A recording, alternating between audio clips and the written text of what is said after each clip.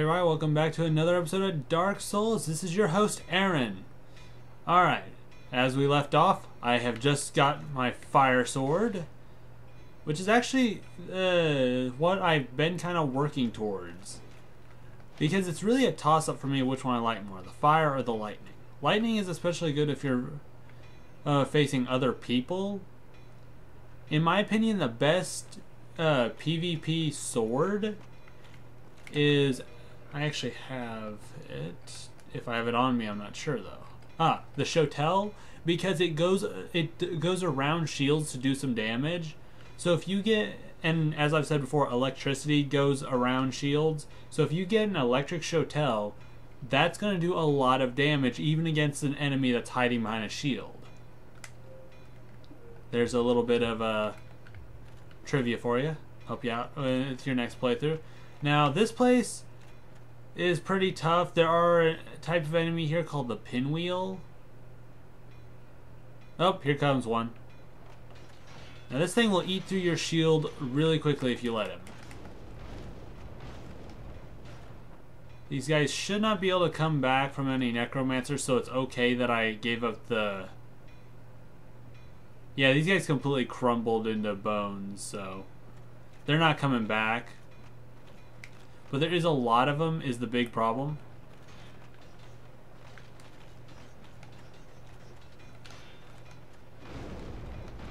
Gotta take them out before they get a chance to attack me again. You can actually get their pinwheel as a shield. Get off me. Now.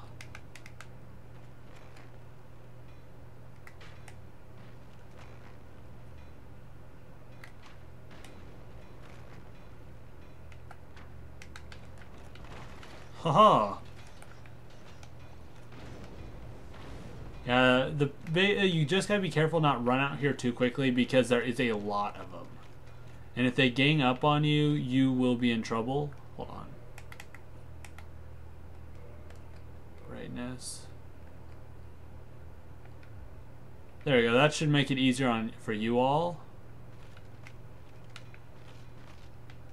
I guess I don't really need to be use the environment to be scary or anything, considering I've played this game so many times.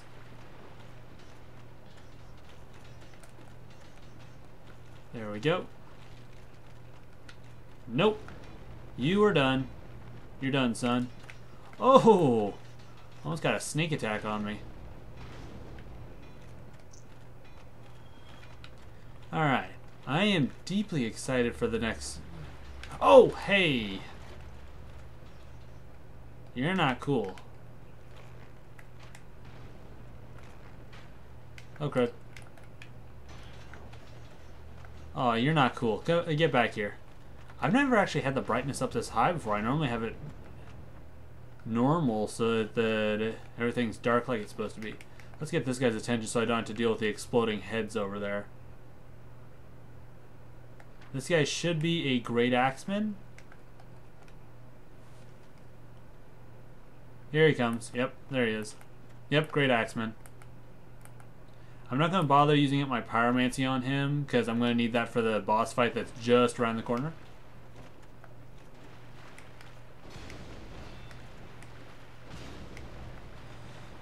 Oh, crud.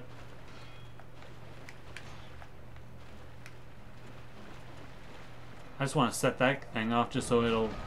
Oh, hey, I didn't...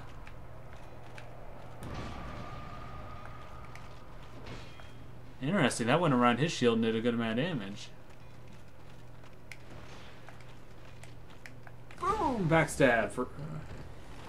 Gotta love the fire animation.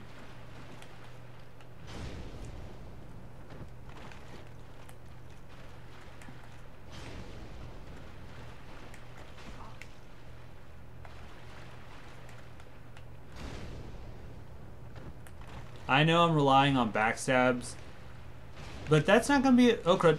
Oh! Wow, that actually should have knocked me up in the air. Oh, crud. Oh, hey, and I got his axe, too.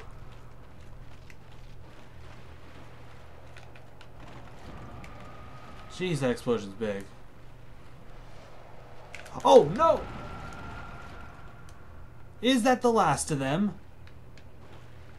Okay. Jeez.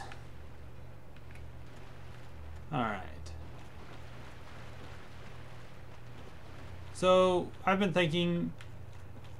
This game's been around long enough that if you need a specific piece of information in this game, it's easy to find it. So I'm going to not do as much of a walkthrough.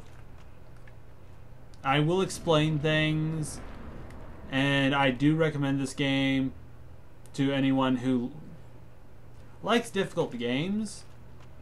This is a serious challenging game. Not for the faint of heart, and very challenging for those that rage easily.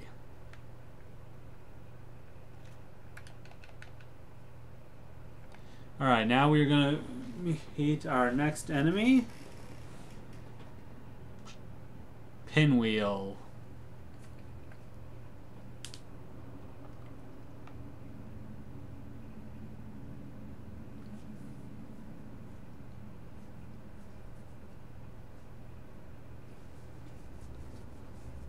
When we kill him, we will get access to one of those 3 masks.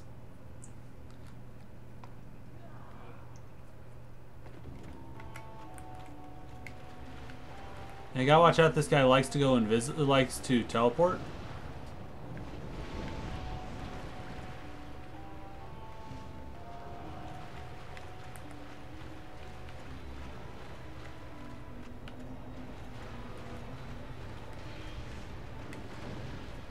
I know that's the real one.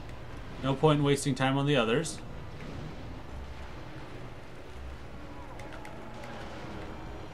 Oh, and he's dead. Rite of Kindling. And we got the Mask of the Child. Oh, which one does that do? Each of the masks has a different ability.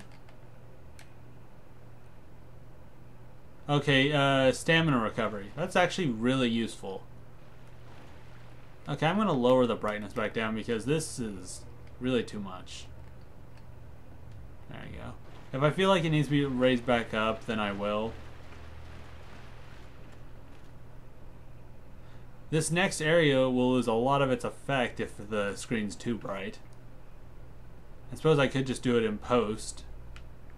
But, yeah. See, it's a lot darker here. And this is where you needed the item that you get from, you get the lantern from those,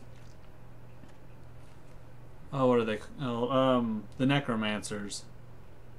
Because you cannot see, so you have to go in this blind. Now there are enemies here, and okay, as you can see right there, you can see the 2 eyes of a giant skeleton.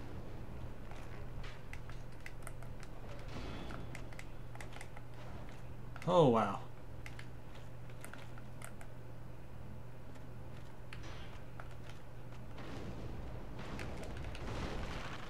Yeah, you gotta be careful. This place has got very narrow ledges, and so it's easy to get yourself knocked off. What do you think this is? Sparta?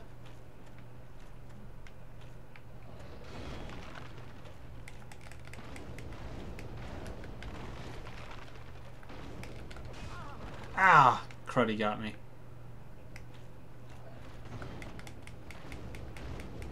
Oh, by the way, these guys do have a lot of fire weakness, so you can take advantage of that.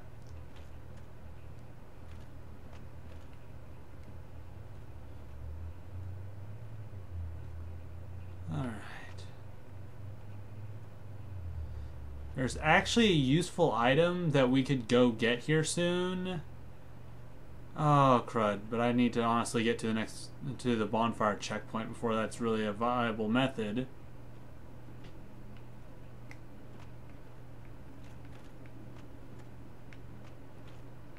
Oh, I'm actually kind of lost here.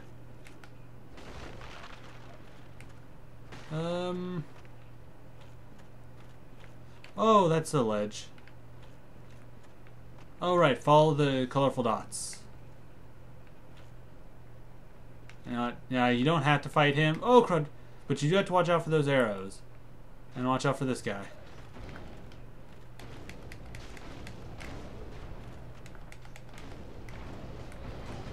Oh, crud.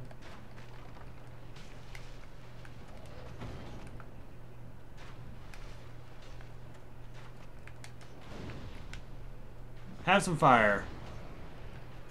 You're not a scarecrow, but it'll work. I think the other one fell off the ledge and I just didn't notice. Oh, crud.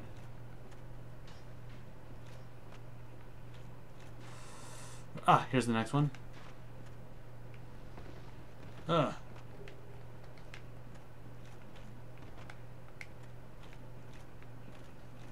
Oh, Patches. Not the nicest guy.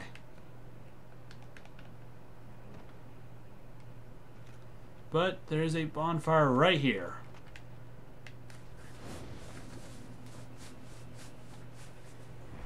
Now, there's two ways you can light up your travel through here. And I am going to show you both of them. But I'm going to... I'll go get the other one first. Warp. Alright. Yeah, we got plenty of time. So, Daughter of Chaos. Now, that guy that was standing right there that you saw, his name is Patches, and he is a jerk. But if you listen to what he says, you will get a lantern. The game gives you a lantern one way or another. Or you can get a different form of lighting. Now, I don't know if this works yet. Nope, okay, I have to beat the boss.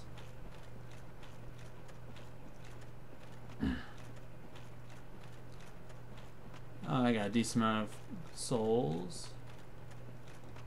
Now, there's a couple reasons why we're going to make this backtrack all the way back here, even though we've already been here. There's a couple useful things we can get. One is the alternate light source, and two is the thing that'll allow me to upgrade my sword to a higher form of to the second stage of fire. Very useful, very powerful. Now there's two tiers of fire you can go with a weapon. You can either go with the regular fire increase, or you can turn into chaos fire, which is just like the fire ladies. Now the only problem is you have to fight these guys, and that's really kind of annoying, but it's something you have to deal with if you want to do this. So I'm going to cut till after I've killed them all, and then we'll continue with getting what I need. Hey everybody, alrighty then. Got them dead. Now the two items we need are, I think I need both of these. Let me see here. Whew. Ah, that's not what I thought it was. Okay then.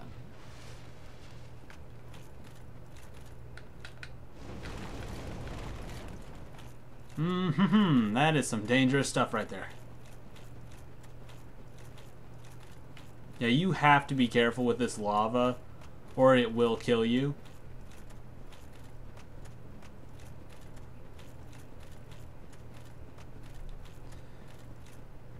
And there's no guarantee it won't kill me, but so long as I grab it and my remains aren't in the middle of the lava, I'll be fine.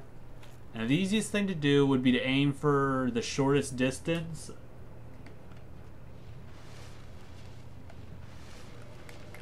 I don't know if my fire defense ring will do much good against this, but okay, well, okay, I at least got the ember. That's what's important. That's what I really needed.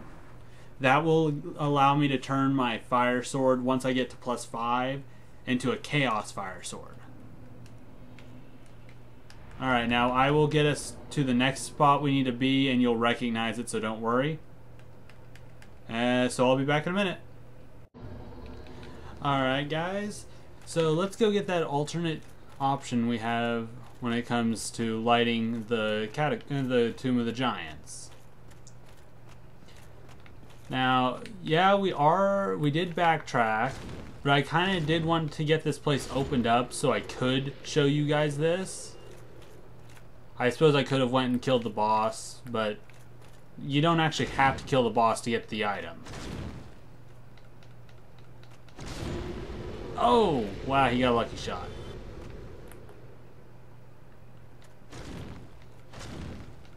And he's dead. Oh, one more. 1, 2, 3. I have a feeling since they're made out of stone, there is an item way over there, but for life of me, I can't remember what it is. Oh, hey, buddy.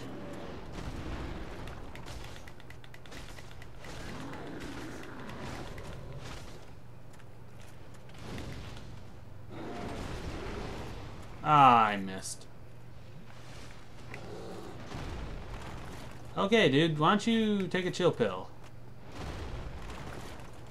Wow, come on now. We don't have to... Okay, then. This guy's being a bit of a jerk, not gonna lie.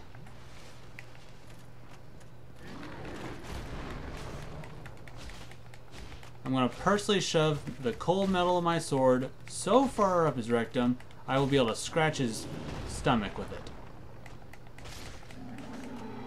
I'm sorry. Did that sound nice? No. Now, I can't remember what's over there, but I feel like it's something I need. But I don't know if I'm really prepared to get over there. Oh, well. I'll look and see it. Oh, hey! Don't like you. Don't like your face. Don't like your politics. Those worms are really annoying because they're actually pretty strong. 1, 2, 3. 3. Alright. Now this is the boss door. The enemy in here is similar to the Asylum Demon and the Asylum Demon's brother. In other words, not a very pleasant fellow. Oh, this is gonna hurt. Yeah. I knew that was gonna hurt. Alright. Oh well. Now, in order to have access to this door, you have to have +2 in the the Chaos Servant Covenant. No, not Chaos Servant. Is it Chaos Servant? Yeah, Chaos Servant. Why did I think it was something else? Now, killing all these things has 2 good values. 1, if you remember our old buddy Knight Solaire, he is going to have some run-ins with these creatures if you don't kill them. If you kill them before he gets here, then he won't be able to do anything. Then he will be fine, and you will actually have him as an NPC to help you during the final boss fight. And if you're doing this solo, you're going to want him as a helper for the final boss fight. But that's one of the reasons why we're killing these things. But not the only one. The other reason is these guys drop the item we're going to be needing.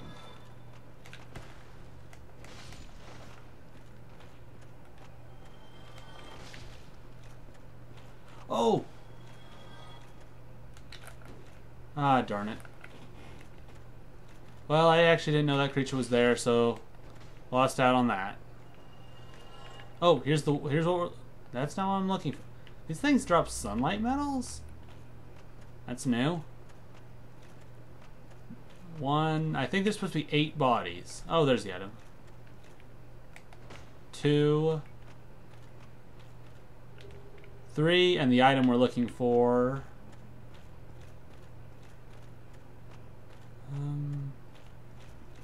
4, 5, 6, 7, 8. Yep, that appears to be it. Now, killing all of them now will save Knight Solaire from being attacked by them. And so he'll have access to him for the final boss fight. I think you might have to also access this next area for it to catch. So let's go ahead and do that real quick. But that means we will have to get past this guy. Our old friend, Mr. Happy. Oh, that's not a lot of damage. These things are affected by poison, right?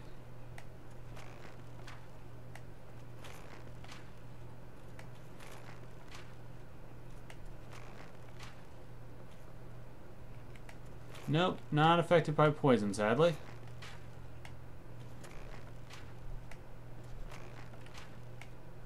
Oh, this is painful.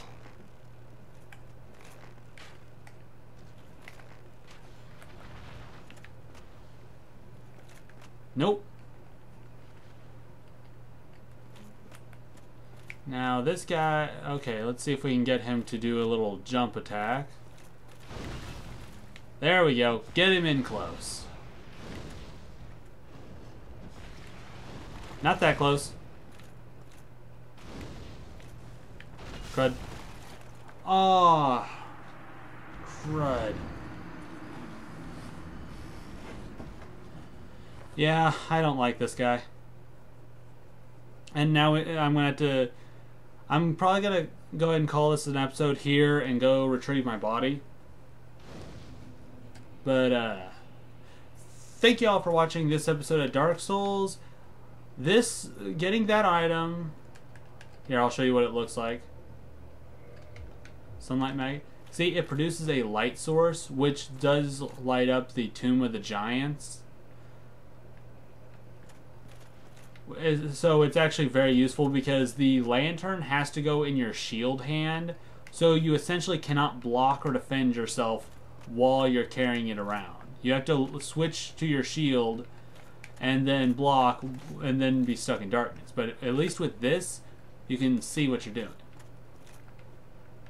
So thank you all for watching. Like, favorite, comment, share with your friends.